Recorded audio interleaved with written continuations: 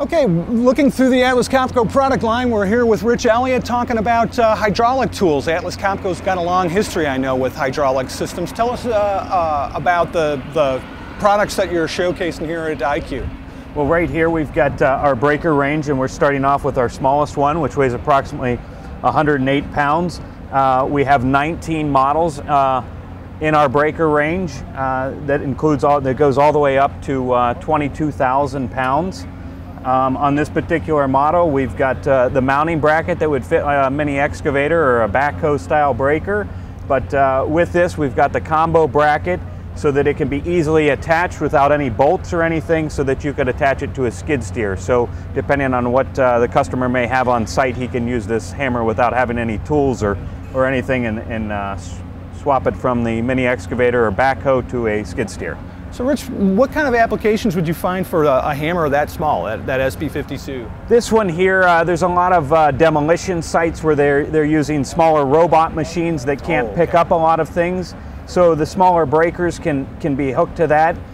It reduces some of the people having to be in a dangerous area where they can use remote machines and use small hydraulic breakers to chip away or break at the material needing to be demolished. And the quick attach for this unit between a loader bucket and an excavator boom is, I would assume, got to be a pretty popular option for that. It is, because a lot of landscapers and small contractors may need this breaker on one job site where they have a backhoe or a mini excavator, and then if they need to use it on another job site, they can just move the breaker and the bracket, and they don't have to move the machine as well. They can use it on a skid steer or whatever that might be at that job site.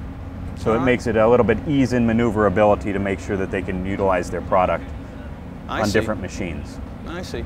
Well, I understand you're also featuring some hand hydraulic tools. Why don't you tell us about those? Yes, we've got the handheld hydraulic breakers here.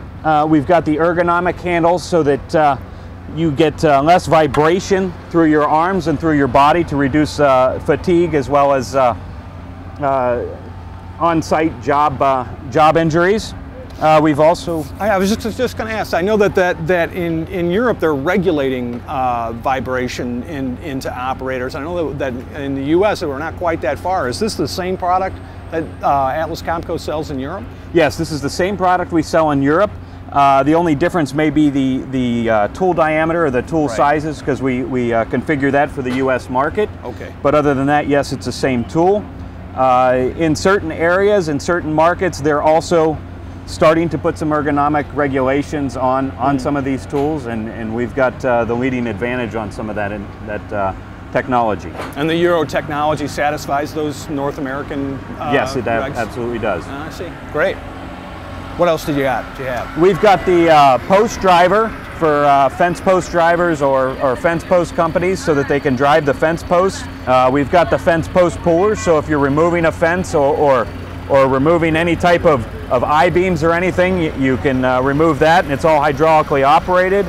We've got the model of power pack that we're showing today is a model 1840, meaning it's got an 18 horsepower motor and goes up to 40 liters per minute or up to 10 gallons per minute. And that post puller, how does that work? Is that you're actually just chaining the post to the machine and Yeah, we would use this chain and we would tighten the chain tight around the post, and then we've got teeth here that actually grab the post and start pulling the post up.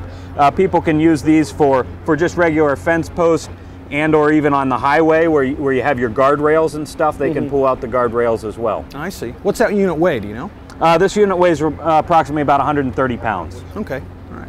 So you need a couple of guys, I would assume. Yeah, a couple guys, but you'll need a couple guys to pull this out. The nice thing about the hydraulic power packs is you can put them in a car or a pickup truck or something like that, and you don't have to tow anything behind you. Right. You can just load everything up in one vehicle. You can minimize your manpower. Right, sure, okay. And there's another breaker there that we also want to talk about, right? Yeah, here we've got our Cobra Combi, and this is a gas-powered breaker and a drill. So this can be used in remote areas where you may not be able to get vehicles or air compressors or anything like that up there.